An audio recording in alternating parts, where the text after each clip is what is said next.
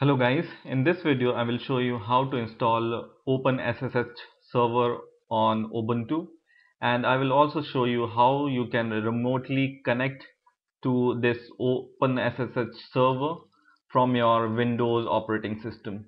So I have this virtual machine, and in this virtual machine I have Ubuntu installed already, and in this uh, Ubuntu operating system here, I will just open the terminal and I will just give the command to install OpenSSH server. So it's pretty simple. Just write uh, this command on your terminal. Write sudo apt-get install OpenSSH server and just press enter, and it will ask for your permission. Just say yes or Y and press enter, and while it's installing I will tell you what is the use of this OpenSSH server. So when you have this OpenSSH server, you can access this operating system or this PC which is running on this Ubuntu from a remote location. So this SSH server creates a secured shell which you can access from the other computer which has SSH client on it. So let me show you how you can do it. So this SSH server is already installed in my Ubuntu operating system. What I will do now is I will check my IP address in here of my Ubuntu operating system, right? So for checking the IP address of my Ubuntu operating system, I will give the command. First I will clear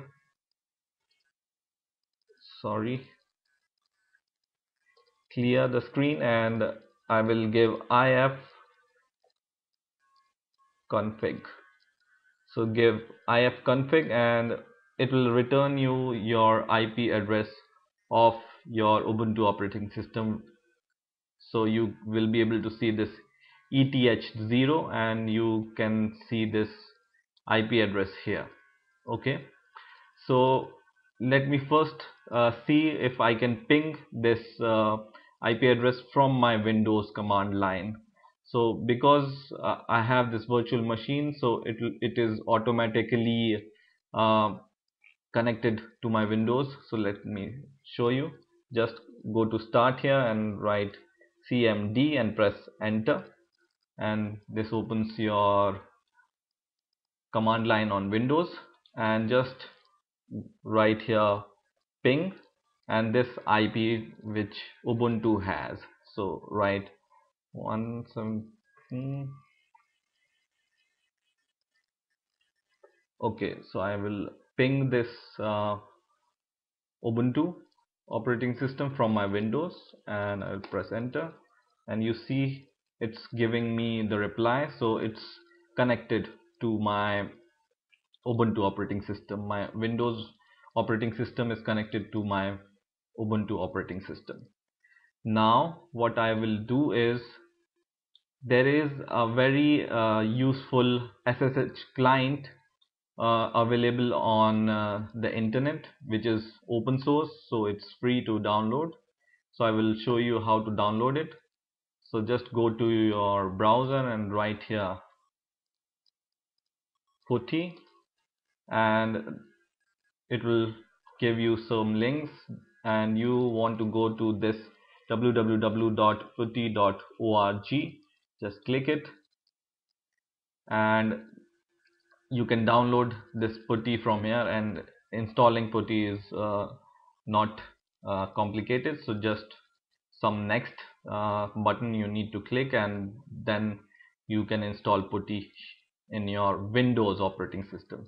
So what putty is, it is a SSH client or telnet client. So right now what we have done is we have installed SSH server on our Ubuntu, and then we will install putty on our Windows operating system, which is a client. So from client we will be able to access our server, which is Ubuntu, right?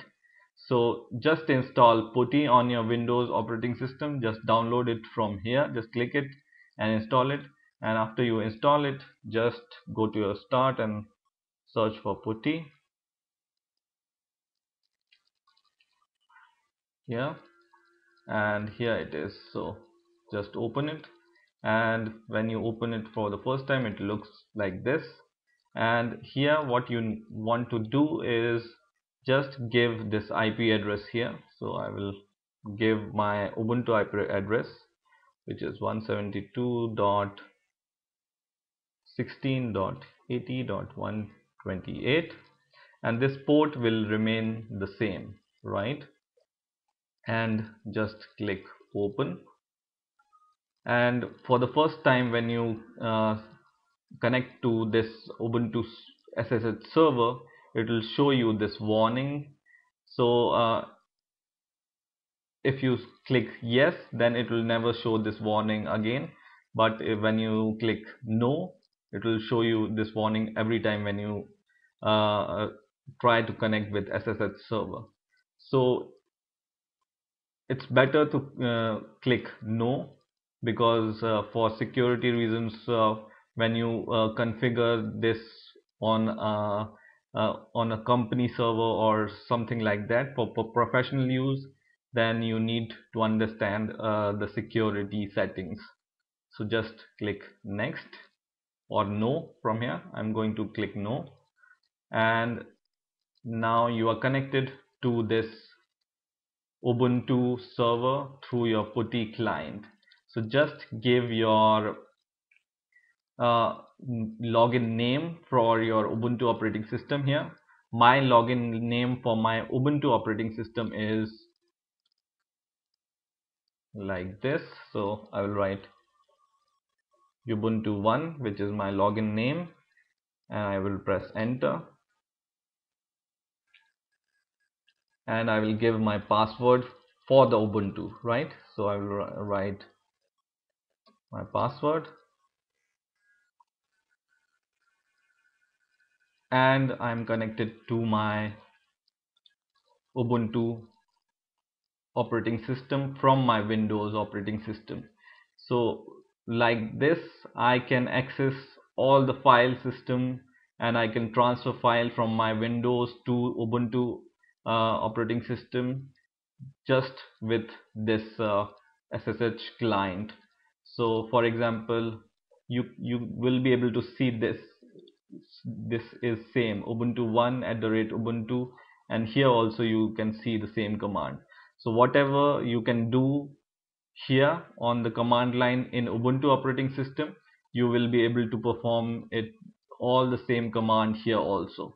So you can access remotely your Ubuntu server from your Windows client, right? So for example, I give the command list out all the directories here. So you can see all the directories are all here, and you can go to some directory.